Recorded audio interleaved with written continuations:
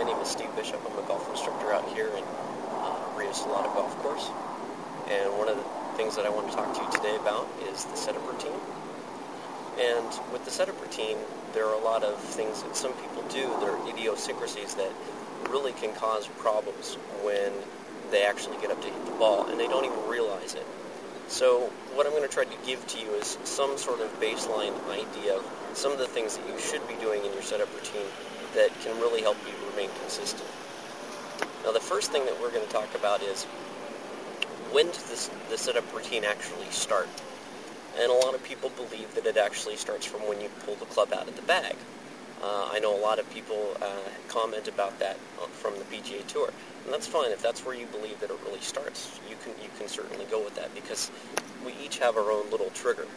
My trigger is actually the moment that my mind is made up what the ball flight is going to be like. Everything else is about process to me. So the first thing that I'm going to be thinking about before I even get started is, what does my ball flight need to be? Okay? So whether I'm going to hit a draw, a fade, a straight shot, low, high, what is the shot that I need to have? Once I've got that mental picture in my mind of what it is that I want the ball to do, I'm going to go ahead and stand behind the ball, okay?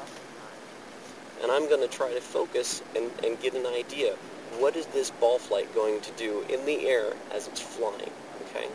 So I'm going to really develop this mental picture. Okay, now that I've decided it's going to be a draw, what do I need to do? What is it going to look like for me to do that? Now that I've got the ball flight in my mind, what I want it to do, the next thing for me to do is to go ahead and stand beside the ball.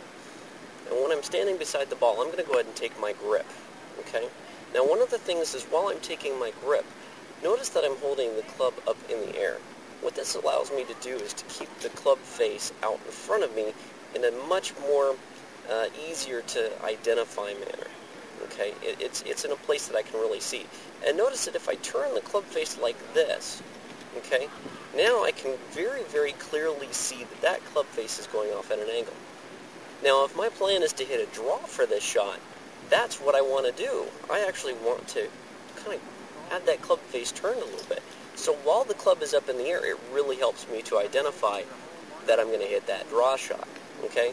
Then I can change my grip so that if I want it to be a fade, I'll go ahead and open that club face up. Okay, you notice how the top line is now going across a little bit, okay?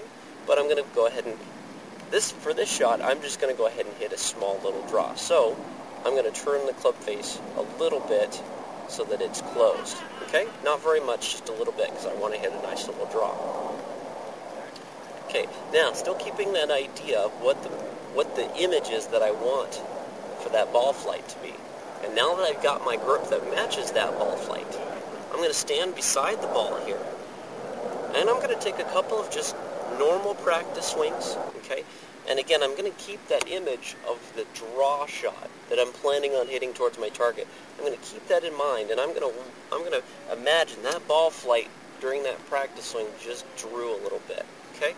Now I might take at least one more swing that I like to close my eyes on. I like to have my eyes closed for at least one swing, still imagining that same draw shot and staying relaxed, okay? So at least one of my practice swings, I like to have my eyes closed. You can take as many practice swings as you want. I do recommend that you stay consistent with them. If you have 2, stick with 2. If you have 3, stick with 3. I believe Chip Beck at one time had like 20, okay? It's okay. You can take as many practice swings as you want, but stay consistent with it, okay? Now, the next thing is, once I've got my grip, okay, and I've taken my practice swings, at least one with my eyes closed, trying to imagine that same ball flight, the next thing I'm going to do is I'm going to set the club face behind the ball, square to my target. Now, it's very important that you set the club face first. It's very important you set the club face first. If you set your feet first, you're likely to be off of your target that you're looking for. Because optically, this is a lot more difficult for us to determine where our aim is. But when this club face is out in front of us, and we stand over it, and we look at it like this, we can get a pretty good visual acuity for what that club face is square to, okay? So the first thing that we're going to do is we're going to set the club face to our target. Okay? Now, without looking at my target, because now that I've got the club face square to my target, the next thing is to set my feet. Okay? And I'm going to get my feet to the point where my grip is relaxed, that I'm not having to manipulate it. I never moved the club face. The club face stayed right where it was. It never changed where it was aimed. Okay? I'm going to set my body so that now, since I'm hitting a draw shot, I'm slightly closed. Okay? So always, always, always set the club face first, then your feet. And I don't even care what the target is like now, because everything should be all right. Once that club face is square to the target, that's all that matters. My feet, wherever they go, if I'm hitting a draw, they should automatically, because I'm setting my grip to be relaxed. Wherever my feet go is where they should be going, okay? And I should not be worried about the target at all. Now, once I've taken my stance, I've gotten that club face square, I've taken my stance, and now I'm ready to go, you just get up and go. Don't stand here and wait. Don't try to prepare your mind for it. You've already visualized this shot a million times in your head as it is. So just get up there and just go. Alright, so let me go ahead and take you through this process one more time. Again, this is the setup routine. Okay? The first thing that we're going to do is we're going to stand behind the ball. We're going to start to visualize what it is we want the ball to do in the air. In this particular case, this time I'm going to try to hit a straight shot. Okay? Now, all that really means is that my visualization and my grip are going to be a little different. So, I'm visualizing this shot. It's straighter at my target. Okay? Now, once I've got that visualization of the image, I got that visualization of the shot in my mind, I'm going to go ahead and step around to the side of the ball.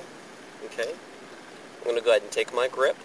I'm going to make sure it's neutral. Again, I got that club face out here in front of me to make sure that I have a neutral grip. Okay? Now, I'm going to go ahead and take a couple of practice swings. One with my eyes open, imagining the shot. One with my eyes closed. Again, imagining the shot. I'm going to go ahead and step up, put the club face to the target, square, set my feet so that my arms are nice and relaxed, and then go.